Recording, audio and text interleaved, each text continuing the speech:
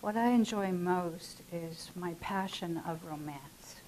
Even if you're not romantic, I particularly am when I write.